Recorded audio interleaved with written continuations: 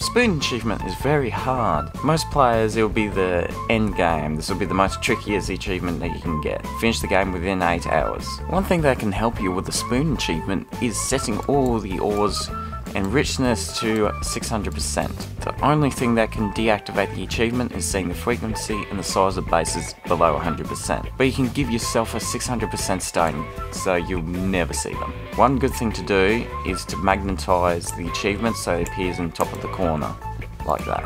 I don't have it because I've already did it. Always craft something even when you have nothing to do. Crafting a cog early on would be a big difference later on when you need an object and you got all the crafting recipes there.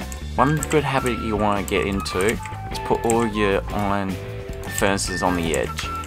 We're going to waste too much time getting rid of them, so we want to keep them out of the way and use the rest for electric mining. One good handy thing to help you along for speed and endurance is to put your coal in your taskbar so you can just click it when you need it to refuel. I should probably mention I haven't done this in ages, so for this demonstration I am a tad slow.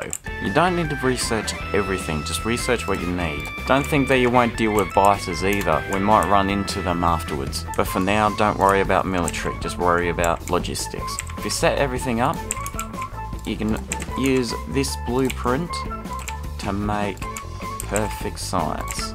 As long as you refill it, then you should be good.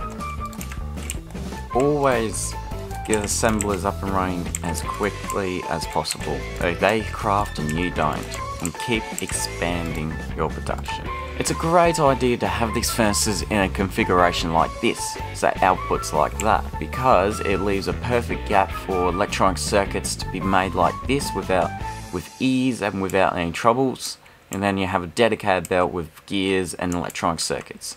Also a very good idea to start off automating miners, since we need a lot of them, considering we need a lot of resources. At this point you want to start automating so you make your life a lot easier, so you're just constantly increasing production like this. Also, if you have extra ore, just chuck them straight into the dedicated furnace. This is all the advice I have now. Have a good day.